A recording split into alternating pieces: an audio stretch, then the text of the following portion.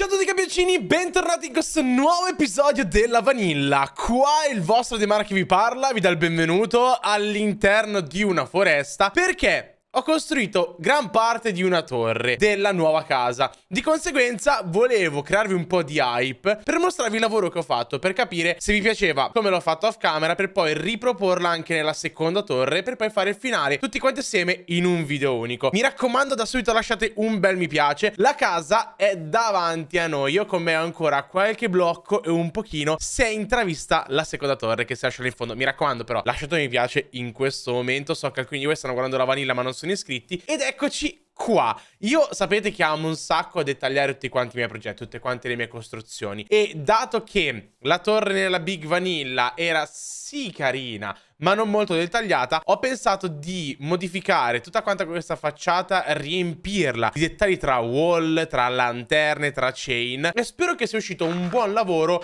da parte mia, che appunto volevo mostrarvi. Ora, siete voi che dovete approvare questo lavoro. A me piace tantissimo, sono in F1 non in creativa, per mostrarvi meglio tutto quanto il lavoro. Diciamo che aver messo tutte quante quelle scale così, creando tanti dettagli, le chain, e questo è sia per questa facciata, sia per la facciata posteriore. Quindi diciamo che ho voluto già dettagliare tanto, anche se magari come progetto non vi piace tutto quanto il resto, ditemelo qua sotto nei commenti, perché ci tengo veramente tantissimo. Questo è il primo piano, poi c'è il secondo piano e poi dovrò fare una specie di punta in questa zona che ancora manca, che non ho costruito perché volevo un attimo la vostra approvazione. Però questa è una torre. Da questo lato ho allungato i 3 blocchi perché sapete che il pavimento del secondo piano usciva di qualche blocchettino, quindi ho allungato e creato questa piccola trave. Di qua manca ovviamente tutta quanta l'altra parte di costruzione. Qua voglio creare della specie di scale che seguono tutto quanto il percorsino per arrivare al secondo piano, oppure abbiamo direttamente queste che ci portano a questa zona qua, che potrei creare per esempio come camera da letto, camera smistamento, tutto quanto quello che si può fare. Qua abbiamo il nostro balconcino che ci fa vedere anche questa parte qua di dettagli. Lì abbiamo per esempio una trapdoor con una fence, lì abbiamo una lanterna collegata a quei wall. A me piace tanto. Si può comunque migliorare, certo, non lo metto assolutamente in dubbio. Si può sempre fare di meglio, però avevo bisogno dell'approvazione, diciamo, di questa prima parte del progetto. Scrivetemi qua sotto nei commenti se vi piace e se volete che io continui, magari ve la ripropongo nel prossimo episodio da quella parte lì, almeno mi dite se ho fatto bene o se ho fatto male. Ora, in questo episodio, ragazzi, continuiamo la nostra ricerca di diamanti, perché per chi se lo fosse perso, venerdì scorso sono andato in live e ho preso un po' di oro, un po' di smeraldi, ferro, questo piccolo diamantino che è il nostro primo diamante della serie, ma oggi andiamo alla ricerca di qualcosa di un po' più fortunato. Devo prendere comunque questo raw iron perché voglio cuocerlo, se no siamo sempre fermi, non abbiamo neanche un pezzettino di armatura, cosa che comunque magari in questo episodio voglio farmi, perché ok andare in giro un po' alla sprovvista senza niente, però abbiamo comunque bisogno di una piccola protezione. Un elmetto in ferro stile Kendall me lo farei volentieri. Qua quanti lingotti riesco a fare? 2. Meglio di nulla, anche perché la nostra ascia sta per andare a friggersi, dato che per costruire tutto quanto questo stavo per far fuori un'altra ascia, ma attendo che questo iron finisca di cuocersi. Intanto sono andato a prendere anche un po' di cibo, che non mi ricordo in quale cassa ho messo, credo in questa infatti. Almeno nell'esplorazione di oggi andiamo un po' più safe e abbiamo più materiale, e voglio craftarmi una bellissima ascia in questo momento, quindi crafting table alla mano, cosa che mancava qua per esempio, quindi la piazziamo qua fuori dalla zona della casa, anche se potrei portare il letto direttamente dentro, ma voglio prima finire tutto quanto il progetto per poi anche arredare gli interni. E adesso mi crafto questa ascia per essere un po' più tranquillo. Picconi di ferro siamo messi bene, anzi questi qua li possiamo unire e farne uno solo. La spada non serve perché tanto uso l'ascia. Prendo questo ferro e mi faccio magari un elmetto. Dai, l'elmetto di Kendall in ferro è con noi. E ora siamo più o meno protetti. Non vorrei esplorare più di tanto, perché tecnicamente mercoledì esce la 1.20, quindi non vorrei caricare più di tanti chunk. Se non sbaglio, nella live siamo andati verso la solita caverna che c'era in quella direzione e siamo sbucati di là. Non siamo mai andati dritti verso questa parte qua di mondo per cercare una caverna,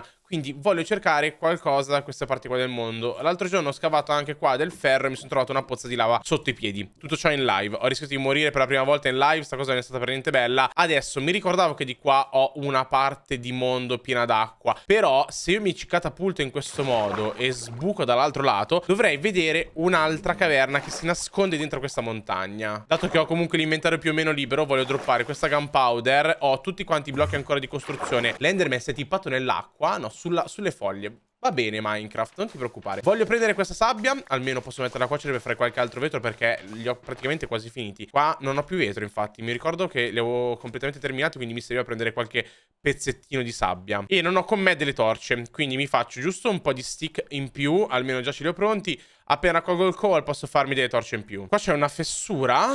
Ok, mi sembra una zona di caverna, che potremmo anche magari entrarci, catapultarci all'interno.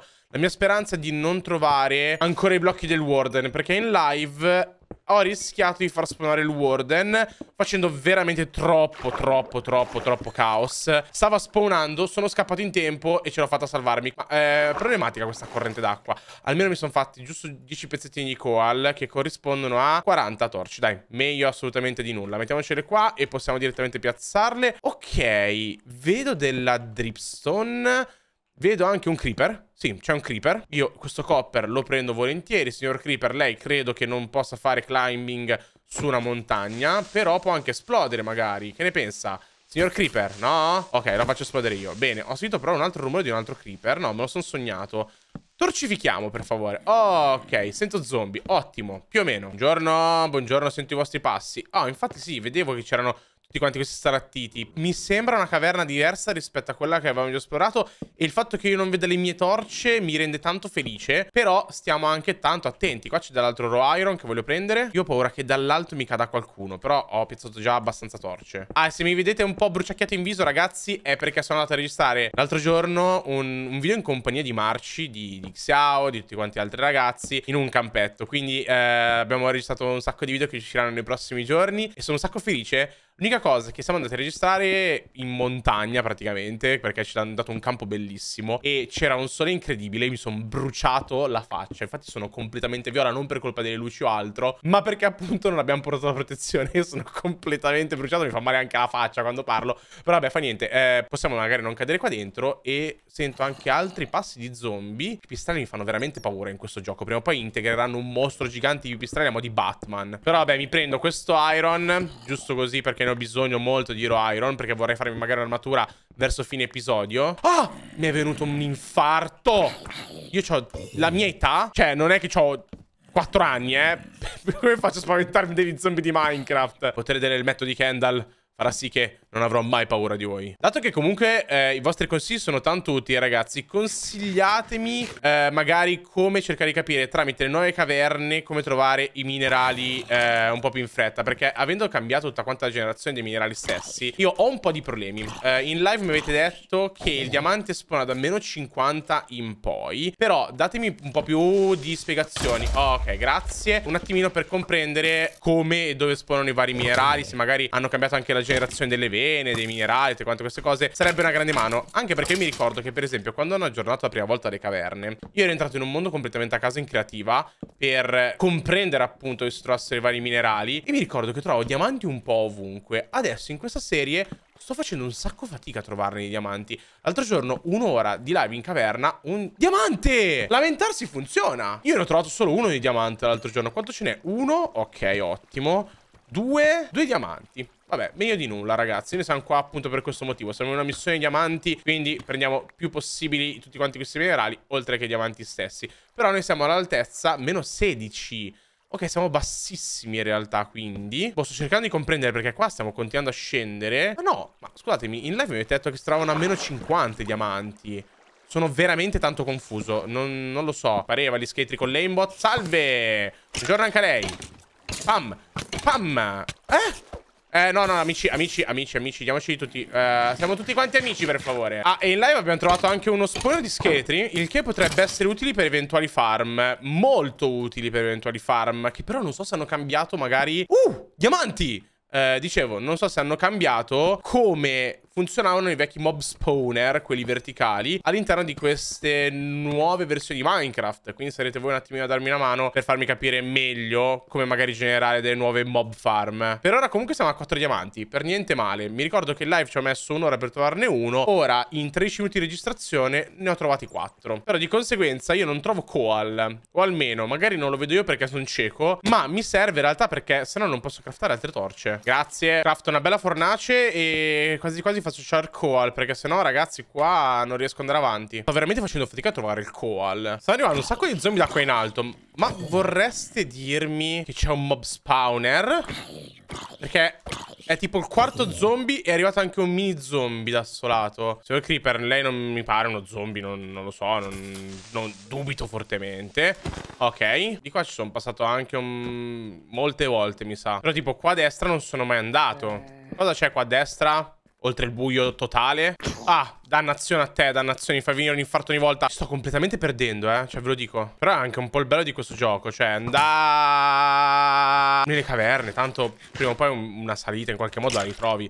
Come puoi anche trovare la morte, non lo metto in dubbio. Però va bene così. Ci sono delle insenature che veramente sembrano che ti portino in posti pericolosissimi, dove possa finire tutto da un momento all'altro. Però è carino veramente perdersi in queste zone super frastagliate. Si può scendere ancora, non di qua, ma mini zombie come sempre. Meglio di un warden sicuramente. Sono caverne qua a lato? Vedo zombie sulla destra, ma ok.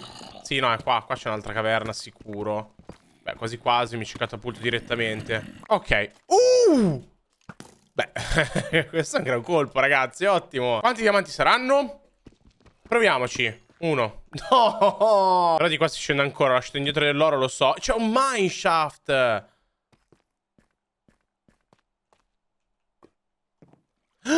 Ma che figo. Che figata. Un altro diamantino qua. Ma che altezza siamo? Meno 46. Ok, qua ci posso stare un po' di più. Ma c'è solamente questa rail. Ok. Oggi non trovo coal. Cioè, non... completamente despawnato il coal da Minecraft. Altri diamanti. Top. 2 diamantini. 1, 2. Ah, niente. Altro redstone. Ma io voglio il coal ora. Spawner e tuoni. Meglio di così non si può. Ci siamo. Siamo arrivati a casa in piena tempesta. Vorrei dormire. Almeno ci leviamo dalle scatole questo piccolo problema. Ok, possiamo dormire perché infatti è una bellissima tempesta. Più o meno bellissima. E siamo comunque tornati a casa con un buon bottino di 8 diamanti. Un po' di oro che voglio mettere direttamente qua a cuocere. Quindi mettiamolo a cuocere. Di qua mettiamo tutto quanto il raw iron. 29 pezzi di ferro. Finalmente possiamo farci una bella armatura. Quindi qua 1, 2, 3, 4. Ok, potrei farmi anche una spada in diamante, ma decidete. Come utilizzerò il diamante nel prossimo episodio? Scrivetelo voi questo nei commenti. Noi ragazzi ci fermiamo qua. Spero che questo video vi sia piaciuto. Lasciate un mi piace. Ciao!